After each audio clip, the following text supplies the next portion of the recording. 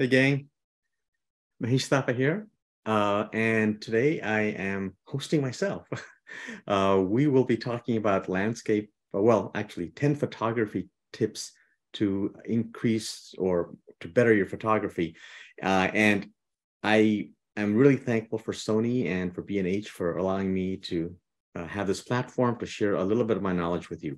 So let me just start my screen share and we'll get started. So 10 essential tips to level up your photography. And I have a few disclosures here to make. Sony is sponsoring this event because I am one of their Alpha Collective members. I do all my photography that I post online with Sony equipment, and all the images that you see today here will be with some combination of a Sony camera or lens. And it may be a single lens reflex camera, it may be a mirrorless, it may even be a Xperia phone, APS-C, full frame, what have you. All right, sorry. Yeah.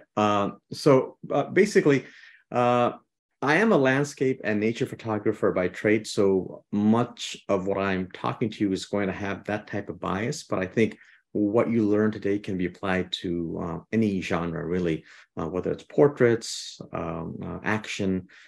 Some of these are fundamental rules that I think can be followed by any type of photographer or creator for that matter. And this, I've deliberately made this talk for the beginner and the advanced beginner. Some of the content may be a little too basic if you already know some of this stuff, but I think there's still a few tips that I can pass along that will be helpful for a lot of people. Okay. I love this quote by Hack Wilson. If you don't know who Hack Wilson is, he was an old-time baseball player many, many years ago. And he said, in life, you need many more things besides talent, things like good advice and common sense. And I think that's so true in the world of photography. I think many of us have a great eye. A lot of the cameras do many things for us now with computational photography, but there's still some fundamental knowledges that we need to attain, that we need to strive for, and hopefully I can provide you a little bit of that as sort of a foundation for you as you go forward. These are the 10 tips I'm going to break down. There's going to be 3 tips on composition, and this is probably the most basic portion of the talk, and then we'll build up to that. 3, some camera setting tips that I think will be very, very helpful to you no matter what kind of camera you're using. And 3 accessory tips that I use all the time that I think will help you, will make your life a little easier as far as being a photographer. And finally, 1 tip about black and white photography. I think the black and white photography genre gets lost a little bit. It gets forgotten. And I have 1 really great tip that will hopefully help you and help you experiment with black and white photography and look at the world in a way where you can say to yourself, would this work better as a black and white image or not? Okay. So composition tips. Number 1, basically, this is the rule of thirds. I think many of you have heard of this rule of thirds, but it's hard to apply it sometimes because you come to this great scene and you just want to take it in and you sort of forget this. But as you apply this rule, I think it'll become second nature. And basically it says that, if you divide your scene up into thirds, whether it's horizontally or vertically, try to place your main subject at one of the intersection points of those grid lines with the rule of thirds. So for example, in this picture, my main focus of this is the lighthouse. Yes, you've got the beautiful Olympics in the background and you've got that bird flying, which is also sort of in the upper right-hand corner. But my main focus is the lighthouse, and I've sort of strategically put that in the lower left-hand side in that rule of third area. And also, if you look at the image in general and divide it into thirds, you notice that the horizon line, which is basically where the water meets the land, is also towards the lower 1/3ish. It's not directly smack dab in the middle. So the upper third is occupied by the sky and the bird, the middle third mainly by the mountains and a little bit of the trees, and the lower third by the lighthouse and the water. So try to sort of keep that idea in mind. A couple of more examples. Here's a picture I took along the Olympic coast. This boy was sort of scrambling down from the cliffs, and the sun was just setting, and I sort of maneuvered myself. I had my 7200 G Master lens, and I said, oh, this would be perfect. So I could have put the person directly in the center, but I thought this worked really well as sort of an off-center image with the lighthouse in the distance occupying the left side or the left third of the image, a little empty space in the middle. And it's almost like this boy is looking into this crystal ball as the sun is setting. And I love that rim light that's coming across. But this works so much better, I think, as a rule of third type of picture than had it just been centered. Here's another one I took at the Palouse. Unfortunately, this barn is no longer there. It burned down a few years ago, but I was fortunate enough to capture this while it was still around. And these beautiful shadows and light play was happening on the hills and the trees and the barn. And again, I tried to make this such that the top half of the image, or sort of the top third of the image, was occupied by this beautiful sky, these cloud formations, the middle part by the light play of the shadows, and strong light, side light on the hills. And the main subject, which I think is the main subject, the tree in the barn, is strategically placed in the lower third and the right third. You know, it's not directly in the middle. The lighthouse, the barn is sort of to the left, to the right. And if you look at the shadow, now, I could have put the barn on this side. I could have put it on the left side, but then the natural progression of light is from right to left, and the shadow falls towards the left side of the image. So if I had placed the barn in the left lower sort of third, then the beautiful shadows will fall out of the picture. And that compositionally is not as harmonious, I think, as where it's placed right now, where we can actually see the long shadows sort of draping across the left side of the image. So yes, think about the rule of thirds, but it does matter where in that third you place the image too. Something to think about. And you know, Ansel Adams once said, he said, you know, there are no good rules in photography. There's just good photography or good photographs. So, you know, take what I say into mind and think about that. What I tell people is know the rules of photography, know the rules of composition, and then make a conscious decision to break those rules for certain situations if you want. You know, don't make it an accident. Don't let your composition be an accident. Make it deliberate, whether you decide to use the rules or not. This is sort of a corollary to the rule of thirds. And basically it says, and sort of what I've been talking about is don't place the horizon directly at the center of the image, right? This is a shot I took at Arches National Park several years ago. The sky was beautiful. The rock formations were silhouetted against that. And I could have easily have put this in the smack dab in the middle, and just it wouldn't have the same impact as it does right now, sort of the lower part with the horizon. The much more interesting part of the image, which is the sky, I think, is at the occupying most of the image. Here's another one I took in Death Valley many years ago. Actually, it's one of my first pictures. This image is almost 20 years old, but I still think compositionally it has the same impact.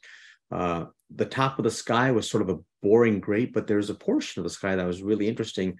These rain clouds that were coming down, and the light was coming from the right side. It was just lighting at the bottom, but it was also providing this beautiful light on the foreground, these salt formations. And in fact, these salt formations, they're not very tall, but the light was so low that it still cast quite long shadows. And again, it's going from right to left. This certainly would not have had the same impact, I don't think, had I put the horizon directly at the center of the image.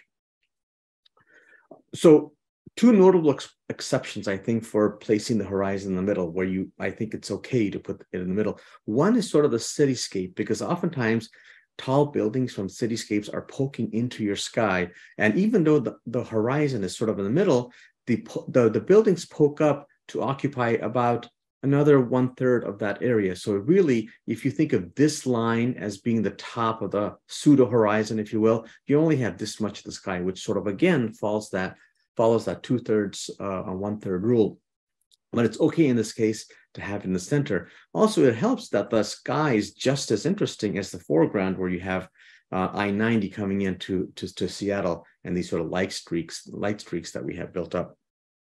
And finally, reflections. I think reflections is a great place if you want to have it perfectly 50-50, because what's in the bottom is just as interesting as what's on the top. In fact, it's just a mirror image of what's on the top. So I think a center horizon on a shot like this really works well.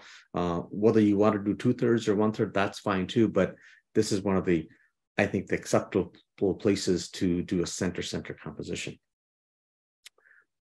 The next tip I have for you is, whenever possible, use leading lines or S-shaped curves to draw the viewer into the photograph.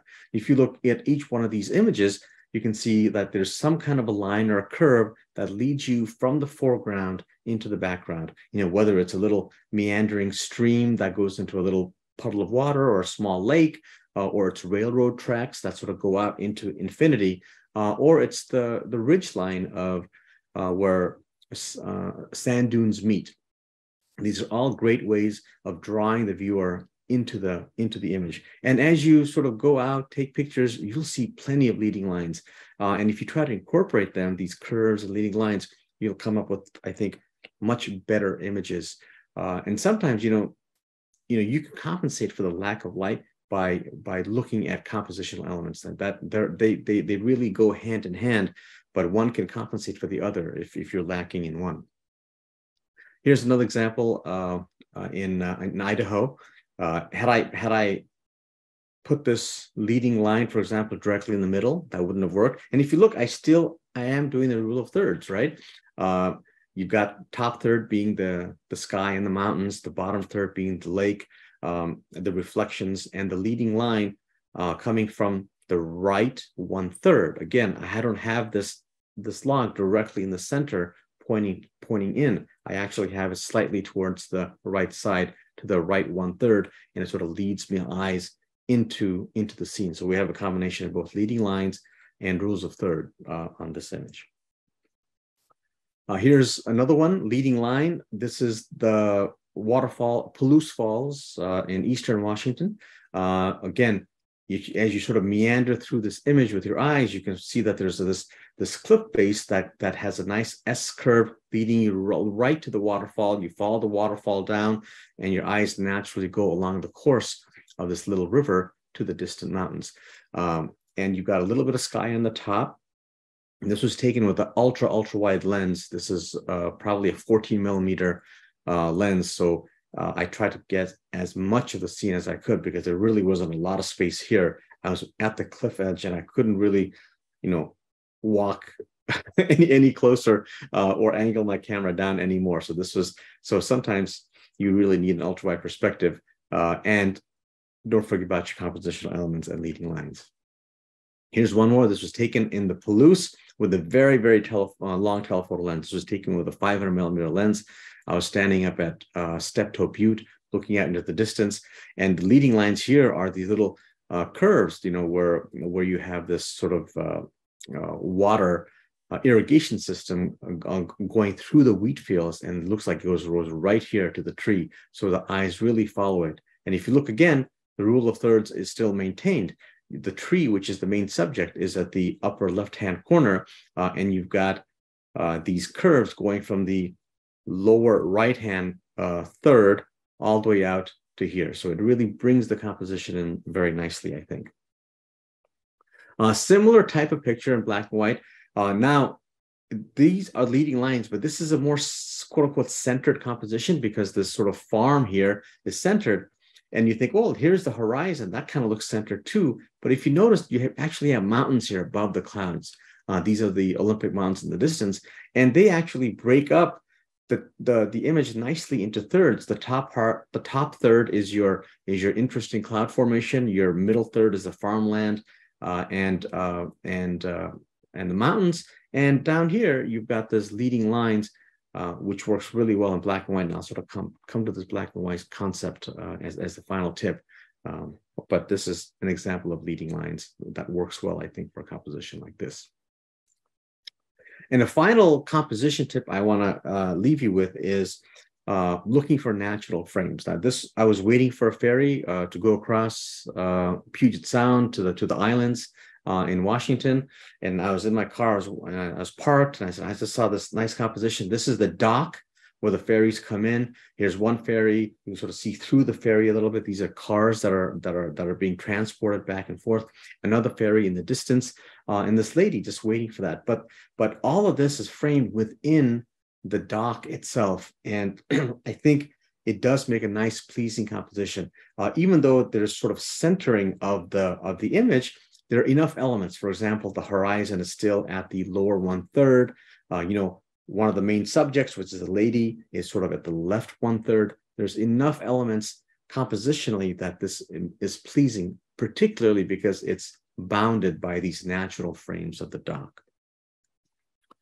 Here I was on the Oregon coast. There's a sort of a low tide, and there's little caves that are over there. So I went deep inside a cave, again, used a very ultra wide angle lens so I could get the entire view of the cave to form this little, to bracket, if you will, this rock formation. And I went low enough to get a little bit of that moon. So again, look for these natural frames. And if you sort of look at the horizon here, I've placed at the upper 1/3. And not deadpan in the center. Even the composition itself has framed sort of in the center. The horizon is still at the upper 1/3. This was taken at Arches National Park, looking through one window onto Turret Arch. Lucky enough to get the moon in that frame. But again, these natural frames really allow for a pleasing composition. And if you sort of look carefully, the horizon really is at the lower 1/3. And because the sky is so interesting, I included more of the sky. I could have gone a little higher and aimed down, so more of the Turret Arch and less of the sky was in the field of view. But I thought the sky was really interesting this particular morning, so I angled the camera such that I included more of the sky, more of the 2/3 of the sky, and just 1/3 of the land, if you will.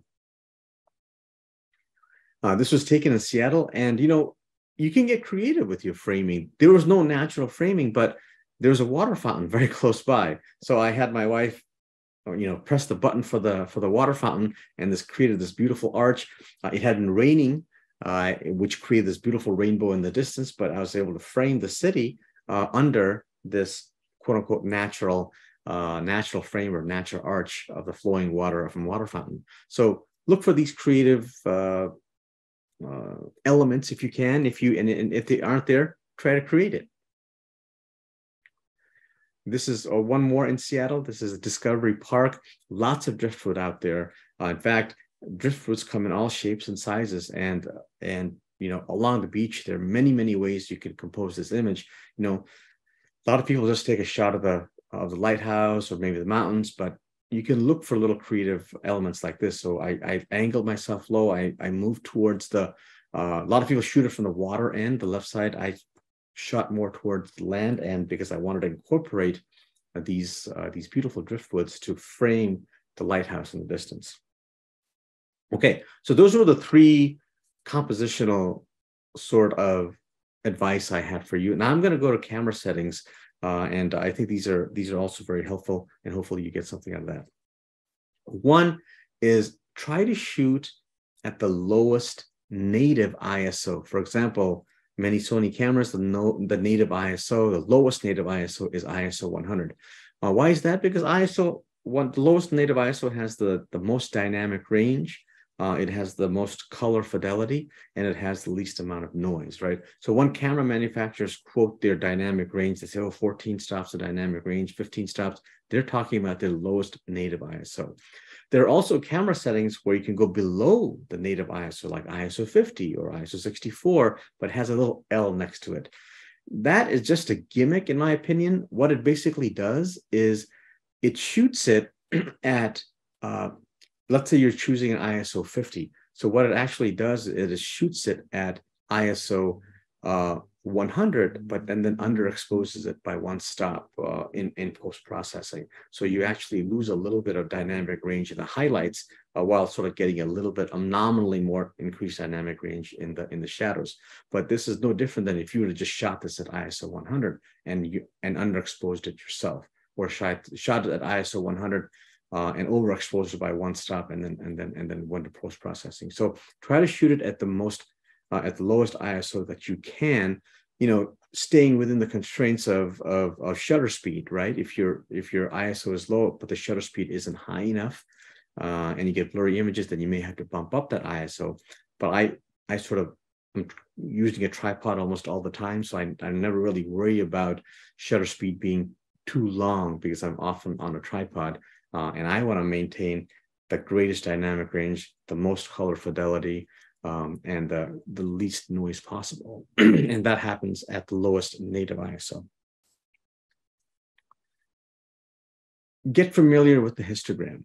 If you're not used to using a histogram, look into it. And it could be very valuable because oftentimes when we're looking through the viewfinder or looking at the LCD screen, it's hard to judge the overall exposure or brightness depending on what kind of scene we're in. If we're in a very brightly lit area, it may look a little washed out, but the histogram doesn't lie, right? Histogram, no matter what lighting conditions you're looking at your images, under what condition, is always going to show the proper exposure or what the exposure of the image is. And try to make that histogram so that it's a relatively even distribution of the curve between the very dark areas and very bright areas. Let's say you take a picture, and everything is bunched up to the left or everything is bunched up to the right. That may not be what you want. I mean, it may be depending on the effect you're going for, but usually you want a nice normal appearance of that normogram, of that histogram. And then if you have that normogram, you can later in post-processing make it look however you want. You can crush the shadows, you can increase the highlights, you can have a low-key, high-key type of image, but all the data is there for you to work with. By having a nice normal histogram, then you can be creative with it later on post-processing if you wish. So get familiar with the histogram, turn it on. A lot of people just have it turned off. There's a histogram for colors, for red, green, and blue, and there's a histogram for the total overall brightness. Try to use all four type of histograms if you can. The color ones tells you which colors are being clipped or not. And the brightness one tells you if it's overexposed or underexposed. So try to look at all those if you can and learn from it. And the third tip I have is to try to use those custom dials. So oftentimes in many cameras, Sony included, there's these little custom dials that are usually labeled 1, 2, or 3, and you may just have one custom dial. I don't know. So what I typically do is if I only have one custom dial, I make sure it's the custom dial that I can just turn the camera to so that I can capture fast action stuff. My son running around or a bird flying back, which means a high shutter speed, auto ISO to maintain that high shutter speed, and the widest aperture possible to let in as much light as possible. So that's custom setting number one, for example, because let's say I'm shooting a landscape scene where I have ISO at 100, aperture, f8, f11. The shutter speed is like 2 seconds, 3 seconds. If a bird goes by or animal goes by, I don't want to be fiddling with the camera saying, okay, let's pick the ISO up to 1600, aperture down to f2.8. Too much to think about. If you could just turn that dial to a custom setting where all those are already set for you, boom, you take a picture of that bird, you're done. And you've done the best you can. At least you know that if you miss the shot, it's not because you're fiddling with your cameras. It's because the conditions still weren't as great as could be. And that's what I do with my custom settings. I have one setting for bird in flight. I have one setting for like a bird that's stationary, so meaning that it doesn't have to be quite as high a shutter speed, but still high enough that if it's moving its head or looking one way or the other, I still am able to capture it. And third, I have bracketing set because I do a lot of bracketing with my landscape images. But for example, here's a nice picture of a landscape boat. I can take my time, have the aperture setting for this, but all of a sudden, if I'm on a hike and I see this beautiful light as my wife and son go from shadow into light and quickly into shadow again, I want to be able to turn my dial to a high shutter speed, auto ISO setting so I can capture that quickly without having to think. All I have to think about is the composition of how I want the image, not the other camera settings. So try to get familiar and use these custom dial settings, particularly for shots that are quick action, happens quickly and you can't predict it. Next part, the third part of the talk is going to be about a few accessories that I think that you will find helpful. So I always tell people, it's really, really helpful, particularly if you're getting blurry images or if you are not getting quite the type of shots you're looking for. Carry a tripod, right? I'd rather carry a tripod than an extra lens because, this virtually guarantees you of getting great steady shots, particularly if the light goes low. You don't have to bump up your ISO too high so you don't have grainy images. You can maintain a low ISO so you maintain that dynamic range, the color fidelity, right? And you get these long exposure type of images if you want. And I carry a shutter release also. That way I don't have to touch the camera at all when I take a picture. The less touching of the camera you do, the better it is because there's less room for error, such as little vibrations when the shutter goes off, or if the shutter gets released exactly when you pressed it. Because if you have it on a timer, for example, you still have to have a 2-second timer, right? So let's say something's happening now, you press the button, you have to wait 2 seconds before the shutter goes off. That's why a remote shutter is super helpful because it takes the picture right when you want it. And remote shutter is also helpful for when you want to be in the picture. So for example, I had this tripod set up and I wanted to be in this picture for the waterfall. You can't tell, but I have my remote shutter in this hand over here, and I'm pressing the button and it's taking the picture for me back here. So a steady tripod and a remote shutter, and they go hand in hand, really, to create well exposed, low noise images. Next, we'll talk a little bit about ND filters. Now, people get a little antsy when they talk about filters, but I think ND filters are worth investing in because it allows you to get creative in multiple situations. It's not just for landscape, it's actually great for portraits as well. Essentially, ND filters are sunglasses for your lens, right? And the really good kind, the really good filters are completely colorless, the ND filters. This is just an example of a skylight type of filter that you use at night, so don't worry about this. But these are the ND filters down here, and the really good kind, they're a little expensive, are completely colorless, meaning that when you take a picture of an image, there's no blue cast or magenta cast or orange cast. It's just all it does is it prolongs your exposure time. It doesn't change the white balance or anything like that at all. And essentially, each stop that an ND filter is designated is 50% less light that gets inhibited from hitting your sensor. So for example, let's say you had just a scene where without any filter, and it said, oh, you know what, to get the proper exposure for the scene, it takes 1 second. Now, if you want to prolong that exposure time or double it to 2 seconds, then you put a 1-stop ND filter. If you want to prolong the exposure to 4 seconds, you put a 2-stop, 8 seconds, 3-stop, and so on and so forth. So I think you get the idea. So as you can imagine, let's say you want to take a nice picture of a waterfall with a silky appearance and it's too bright out, then you put an ND filter on, right? Or let's say you want to have these beautiful effects on the cloud where they look like they're moving and they're sort of blurred out. You put an ND filter on. That's what in landscape wise, that's what it's good for.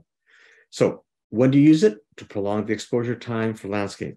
But it's also great for portraits. So oftentimes you're shooting outside, it's very, very bright. You want to create that nice shallow depth of field. So your shutter f1.8 or f1.2, but your shutter speed is still way too slow, even at 1/8,000th of a second, for example, to maintain that wide of an aperture and that bright of a condition. So in which case, then you put an ND filter, which allows you to open up that aperture as wide as possible and still maintain the proper exposure by staying within the limits of your camera's shutter speed, right? So it's great for that kind of photography as well. And it's really great for astrophotography in the daytime, particularly for solar eclipses. So oftentimes you need like a 16-stop, oftentimes combining, several ND filters, maybe 20-stop of ND filter, because these are really intense light. And you couldn't do eclipse photography, for example, without these filters, because first, it would just burn out your camera sensor. And second, you just would never be able to achieve the type of exposure that you need. So consider ND filters when you want to be a little bit more creative in the type of photography that you want to create. When you look into these filter systems, you're going to see several types. You're going to see these what I call quadrilateral filters. They're basically square or rectangular filters. There's going to be round filters, and there are going to be drop-in filters, like over here. So quadrilateral filters, they need a sort of a bracket or a filter adapter that goes in front of your lens, and you drop these filters in to get the effect that you want. The round filters, which is what I recommend you first start out with if you've never used filters before, is you just screws on to the front of your lens. I like these in particular because they're portable, they're easy to change on and off, and they're often less expensive than the quadrilateral type of filters. Okay, and you can get them at various strengths, polarizers, ND filters, skylight, whatever they make for the quadrilateral, you can get for the circular round filters. You know, the downside, of course, is that if you add more than one filter on, oftentimes because, you know, it's directly on front of your lens, when you stack filters, you're going to get some vignetting, which is sort of a darkening of the corners because of the way the light is trying to hit the sensor and traveling the little extra bit of glass, and that's directly in front of your lens. So you may have that problem. But starting out, I think circular filters are really great. And there's these other type of drop-in ND filters. Basically, there are certain lenses that are bulbous in the front, which you could use a quadrilateral type of filter, but it would take a huge bulky system in front of that lens to be able to drop these large filters on. With the drop-in filters, they've taken the idea of putting the filter instead of in front of the lens, they're going to put it on the back of the lens, where the lens mounts onto your camera. So you can actually unscrew a little bit of this. Let's see if I can make this bigger. You could unscrew a little part of the lens back here and then drop in these filters, these tiny filters, and then put that up against your camera. So instead of it being in front of the lens, it's behind the lens. It works for certain specialty lenses, and they work great. But again, it's a little bit more advanced, takes a little bit more fiddling with, but something to consider if you don't want huge filters that go in front of a bulbous element of your lens. And a few other accessories that I think are essential for at least for my type of photography that you may want to look into. A filter wrench. These are filter wrenches. Particularly if you're using these round filters in front of your lens, an ND filter or polarizer, and if you're stacking them, and even if you're not stacking them, you go from like hot weather to cold weather or vice versa, they get stuck there. And you try to turn it, and you can't. You know, it's essentially you've got a lens where you can't take the filter off, which is not great.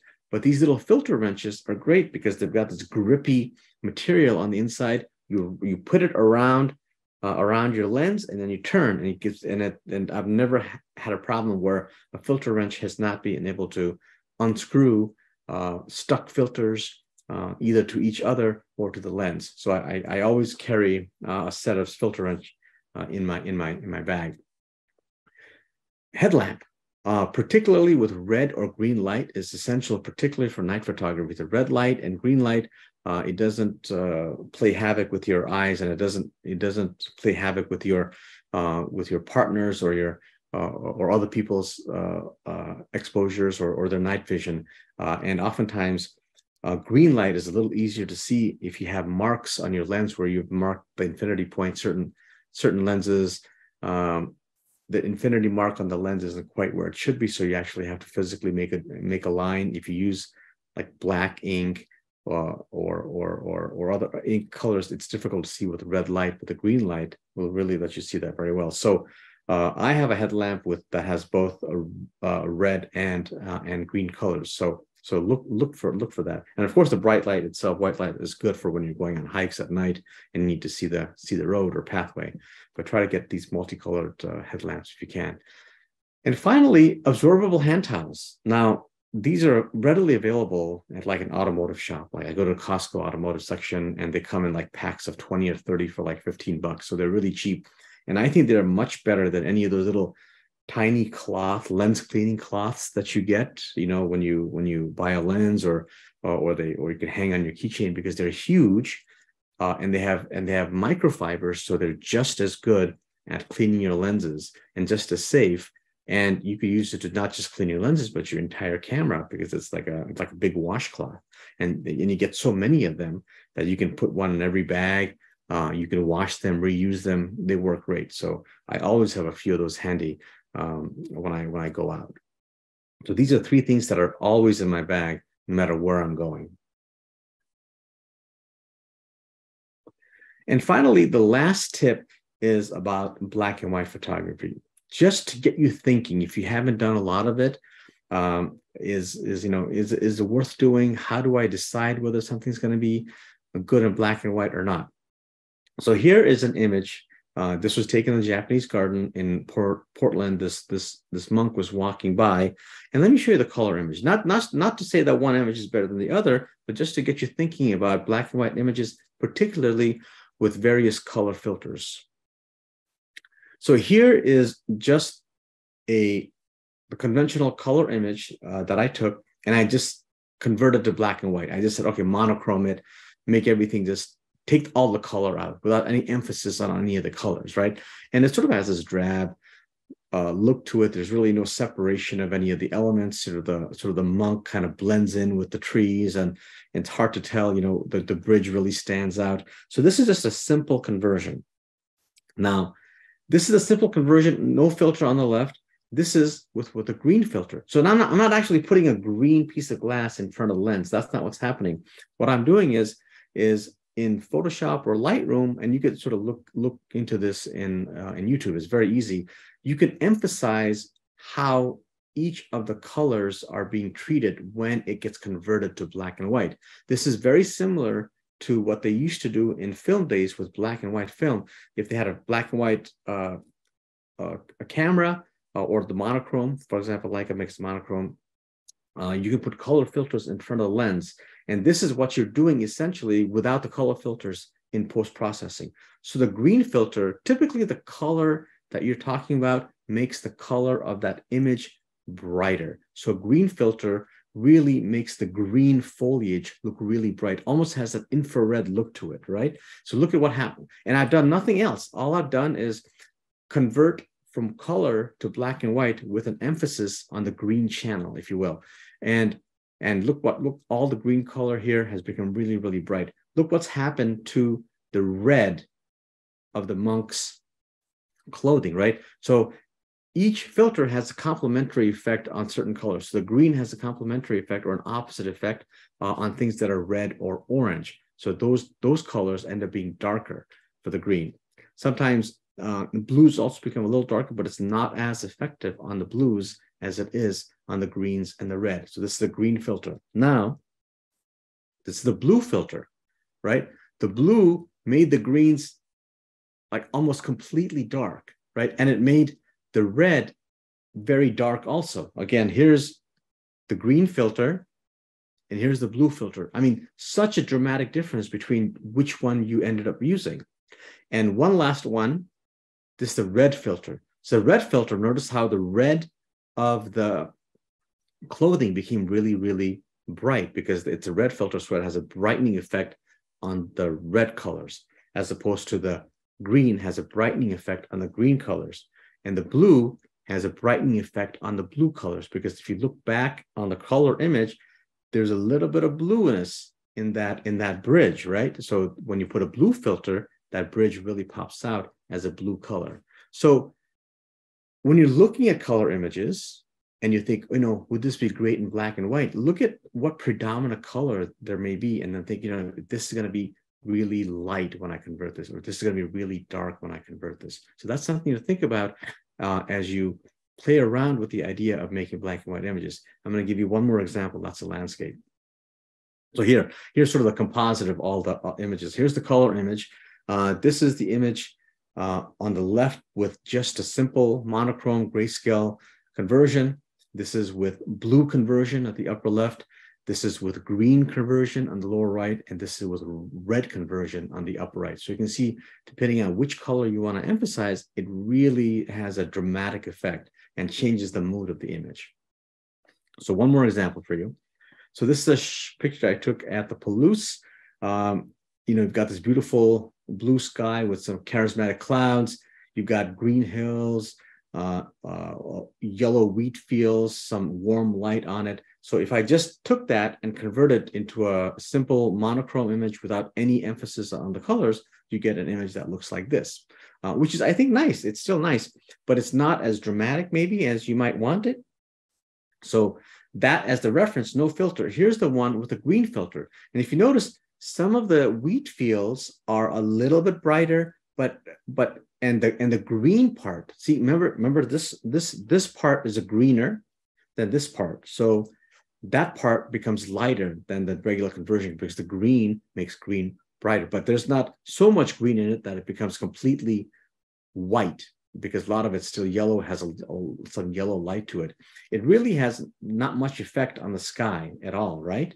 So, and it has minimal effect because there isn't a predominant bright green color like we had in the foliage of the Japanese garden. So the green color, it makes everything lighter, but not as dramatic. Now, take a look at the blue filter, right? Blue has the exact opposite effect. Remember the blue in the sky, it actually made it lighter. It made it light because it converts the same color into a lighter shade. Here, this is a non-blue emphasis, blue emphasis, but look what it did to the green and the yellows. I mean, it's just completely dark. And because there's a little bit of blueness in that barn or that shed, it maintains its relative brightness. In fact, it's a little bit brighter than it was in a conversion without any filters. So now, here's a red filter.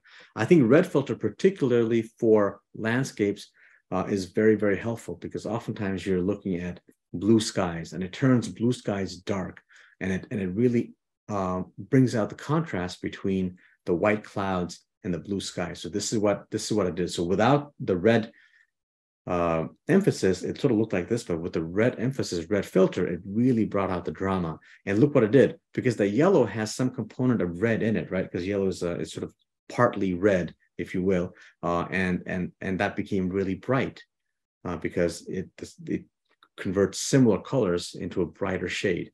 And the barn itself didn't get affected too much because it has not a lot of effect on the blue. So looking at this in the various conversions, you see here's the original image. The simple no emphasis black and white conversion gave you something like this. Something with a blue filter made the sky brighter, but the yellows and the greens really dark, which is over here. The red filter made the sky really nice and dark, made the yellows really bright because it has some red in it, right? And finally, the green filter made the green grass at least a little bit brighter, but really didn't have much effect on the sky or the barn. So the trick with black and white photography, I think, is to emphasize how some of the scenes may look in your mind before you take it, and say, okay, you know what, this is a very bright scene. I have a lot of blue sky. Boy, I've got a red filter would be great because I can really bring out the contrast in the sky. Or let's say you're in the forest and you want that infrared type of look where the foliage is really, really bright. Maybe you've got a pathway through the forest that's kind of dark, and then converting that from a color image to a black and white image with an emphasis on the green channel will really give that effect. So try it out. You have nothing to lose. You've got the color image to begin with, but when you do a conversion, just don't do a simple desaturation. Try to do it with this emphasis. Again, I just don't have the time to go through every little step of how you do that, but there's a lot of stuff on YouTube, and it's just a simple slider that you're using when you convert black and color images to black and white. It's called a channel mixer in Photoshop, and it's just color sliders in Lightroom, but it's worth checking out if you're interested in this type of photography. All right, so those were the 10 tips. I think hopefully that'll level up your photography a little bit, whether it was composition-wise, camera setting-wise, black and white conversion, or certain equipment. And I deliberately left about 10, 15 minutes for the end for any questions that you guys might have. I'm going to stop sharing my screen now.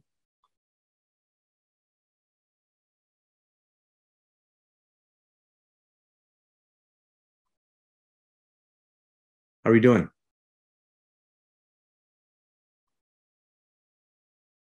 Okay. I have one question here. It says, can you please give an example of how to set something on a custom dial? I could. It's basically what you do. I don't have the camera with me, but you set everything that you want. Let's say you want aperture priority, and you set the aperture to f4, ISO to 200, and you have that all setting. In the menus, there's a menu item that says, okay, take all this settings that you have currently and save it as a custom setting. It's just one of the menu items. It should be pretty self-explanatory. And basically, it takes all that and stores it on C1 or a C2. And the next time you turn the dial to a C1 or C2, what you just saved goes on there. Okay, and the question is, for quick action street photography or a rally, what focus point settings do you use? So as far as focus point settings, for street photography, I actually shoot in manual. I shoot at aperture f8. I typically use a 35 millimeter lens, and I pre-focus. I set the manual focus to about 3 or 4 feet. And if you had f8 or f11 and set it to auto ISO, everything within a certain distance that I'm walking is going to be in focus. So all I have to worry about is just taking the camera, click, click. I'm not worried about focusing at all, because within that depth of field of f8 and 35 millimeters, what I want is going to be in focus. So that's how I typically do street photography, and the settings I use for that. I use f8, auto ISO, 35 millimeter lens, and pre-focus or set the manual focus to about 3 or 4 feet in front of me. Can you affect the colors, black and white, in post? Yes, you can. When you convert a color image into black and white, there are little settings on the side, the color settings. So you could manage which colors get emphasized when it gets converted to black and white. So you can do this in Lightroom, and you can do it in Photoshop. In fact, there's every editing software out there that I know of lets you do these mixing of channels, color channels, if you will, to convert into black and white with an emphasis on certain shades. Okay, last question. That's another one. Okay, do you recommend shooting the image in color and then convert it rather than shooting in black and white to start with? If you have a color sensor camera, yes, I do recommend you shooting it in color and then converting it black and white, because especially when you're starting out, like if you're a pro at this and you know exactly what you're doing, and the problem with a lot of cameras, if you shoot in black and white, it actually doesn't give you the option to emphasize any of those color channels it just does a straight monochrome. So I think if you have a color camera, shoot it in color and then later convert it into black and white in your software. Next question. Of the ND filter systems that you shared, which is your preference? I'm thinking magnetic seems. So a lot of people that's the new fad now. These magnetic filters that they're easy to change. I agree with you, but they're also easy to knock off. So I've tried them. There's several companies who've sent me filters with magnetic attachments, but oftentimes I carry my camera on the tripod. I sort of sling it over my shoulder as I go from location to location. Any little bump on that magnetic filter will cause it to fall. And that's, if it falls, it has a chance of breaking, and it's an expensive filter. So personally, I don't like using the magnetic filter system. There are a lot of great brands out there. Just don't cheap out on them, because you're going to see it in the quality of images. And Nisi, for example, makes great filters. I think they're one of my favorites. But there's also Lee filters. Certain Hoya filters also are great. Breakthrough Photography. They're all good brands. Basically, if it's expensive, it's probably going to be good. But the cheap ones, they often have a color cast to it. The glass that they use isn't as high quality, so there's cost and softness to it. So that's what I recommend. Okay, when traveling, and not able to bring along a full-size tripod, do you have any suggestions for a more compact tripod? Also, one that can handle a longer reach? So I think there are a lot of great tripods out there now. Before, you had like one or two choices. You had like Gitzo as a choice, or a Manfrotto, or Really Right Stuff. They started coming out a few years ago, but they were really expensive. But there are now companies like Vanguard that make amazing tripods. Leofoto makes great tripods. Some of the Chinese. And what I recommend is going carbon fiber. Oftentimes, the carbon fibers are a lot lighter, but they're also a lot sturdier. There's a lot less flex to them. So pound for pound, carbon fiber provides a nice ratio of stability to weight. As far as a travel tripod, I'll show you the one I recommend. Well, I thought this one. It's this one. I haven't had it with me. It's the Leofoto Ranger LS255 CEX. Again, that's just the one that I happen to have with me right now.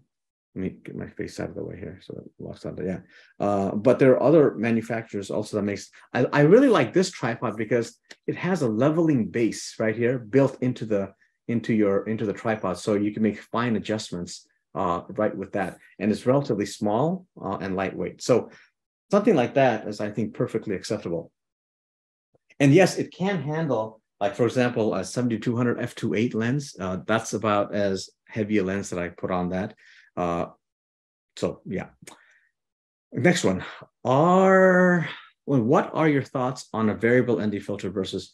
Right, that's a great question. So again, Nisi recently came out with a variable ND filter that's not as ambitious. So they only go from like 1 stop to 4 stop. So there are variable ND filters that go from 1 stop to 10 stop. And those are crap, because basically variable ND filters are just two polarizers stacked on top of each other.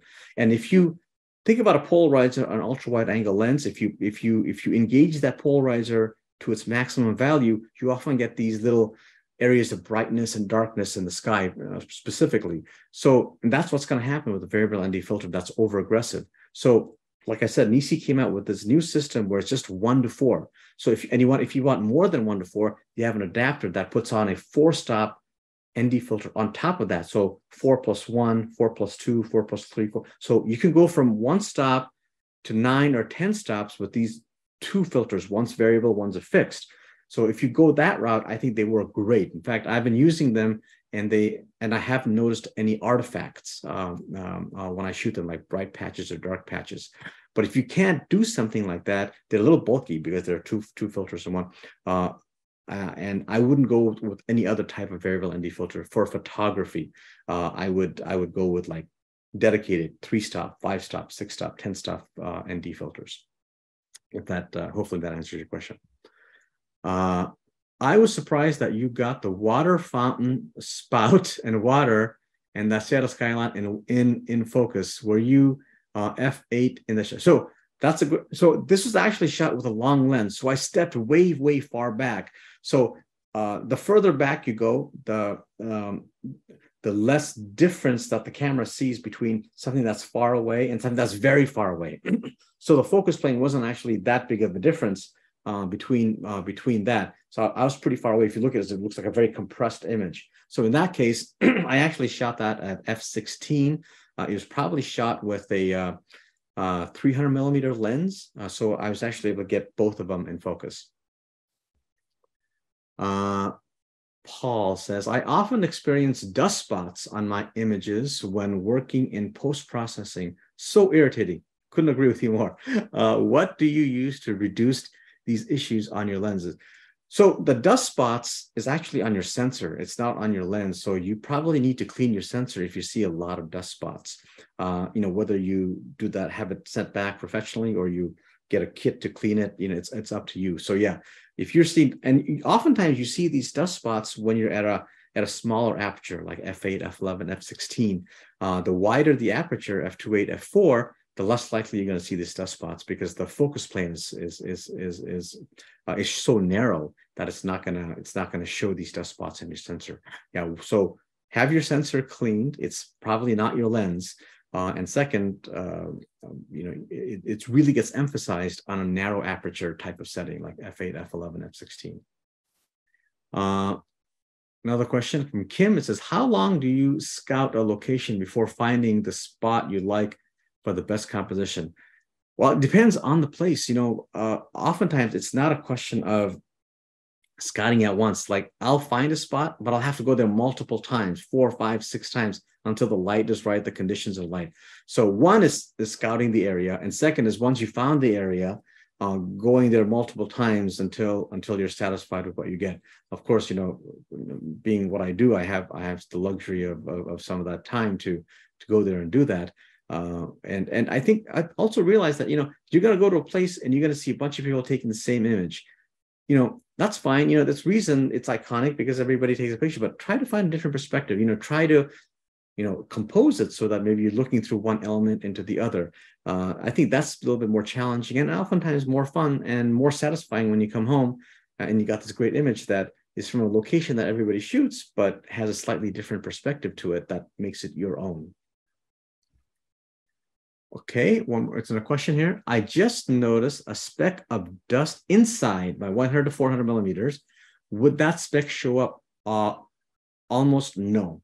In fact, it's very common to see, especially as older you get, especially the 100, I don't know if that's a Sony you're talking about or it's a Canon. I remember when I used to shoot Canon, the 100, 400 was a push-pull mechanism. And a lot of lenses that have this push-pull mechanism, ended up getting more dust in the lens than other did because that's just of the vacuum phenomenon probably.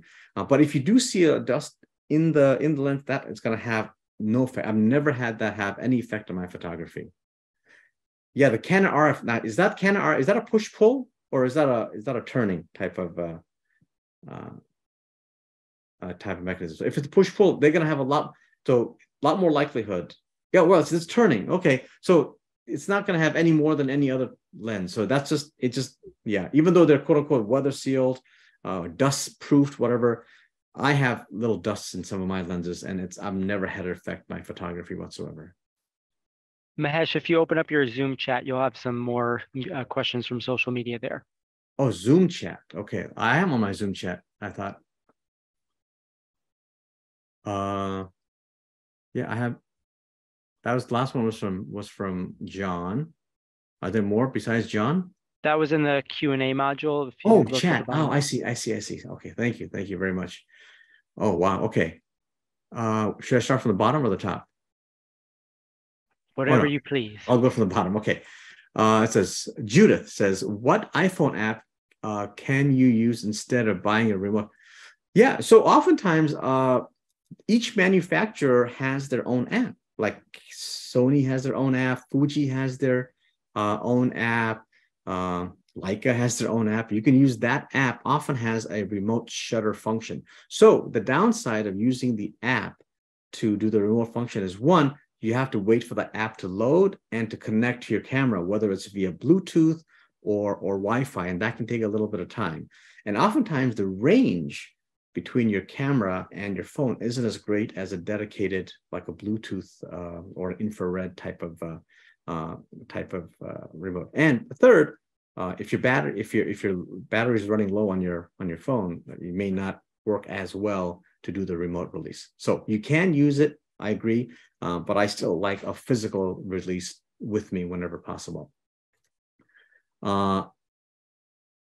Okay, Hardish Singh says, how do you focus when using an ND filter? Right, so here's the trick. You focus before you put the ND filter on, particularly if it's a very large ND filter, meaning that it's a very strong ND filter. So you have the ND filter off, focus in the area you want to take a picture of. Now, move the focus to manual focus. So now, if you put the ND filter on and you still have it on autofocus, it'll try to focus again, and it'll hunt because it doesn't have enough light to get that focusing. So ND filter off, focus, turn the switch to manual focus, put your ND filter on, take a picture. Monica says, what do you typically use for your white balance auto kill? So I shoot RAW, so I just shoot in auto because that's the beautiful thing about shooting RAW is that you can adjust your auto, your white balance to whatever you want after the fact. So I shoot auto. Kathleen says, your information regarding filters for black and white is particularly helpful. Oh, thank you. Do you prefer to shoot color and convert and add filters? No, if I'm shooting with a color camera, which most cameras are, most sensors are, I shoot in color and then convert to black and white because it gives me a lot more creative freedom about which colors I want to emphasize in the conversion. If I'm shooting with a black and white sensor, and I have a couple of cameras that do that, then I put filters and certain color filters in front of the lens, it's sort of in the field, and don't rely on it as a post-production. Barbara says, have you tried IR filters or IR photography? Any advice regarding that? I have tried IR filters. They're great. They work great, I think. And as far as advice, it's just, a lot of it matters on the type of light, really. You need really strong light, really, like, it's almost like in most photography, you want that golden light, that low light. In IR, I often find the best images I got were doing very, very harsh conditions. This is a whole topic in itself. I can make a 1 hour topic just on IR filter, but you can actually convert some of your cameras so that your sensor is more sensitive to the IR light. But short of that, you can get IR filters. They work fine, but I can get much of the effect that I want with just emphasis on certain colors as I convert from color to black and white.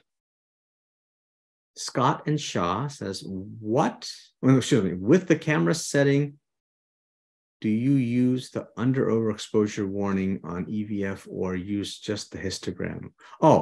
I use just the histogram because the under and overexposure, I'm thinking you're talking about zebras, maybe, or maybe the blinkies that you see. That's sort of like a zebra type of function. I find they only tell me what's happening at the extremes. They're telling me what's happening if something's too dark or if something is too bright. It's not telling me what's happening in the middle or the distribution of the exposure or color values in the middle. So I actually rely a lot more on the histogram than on these blinkies. Reza says, do you ever use the golden ratio? I use the golden ratio, but it's a little harder to compose for that, but I think that's a great compositional technique also. I wanted to keep it a little bit more simple, and rule of thirds is sort of universal. Hey, we can't see all your slides. Okay, good. I think I got all the questions. Did I? Perfect.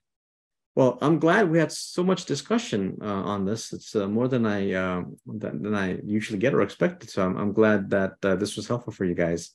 And thanks a lot for inviting me, B&H and Sony, for sponsoring the event.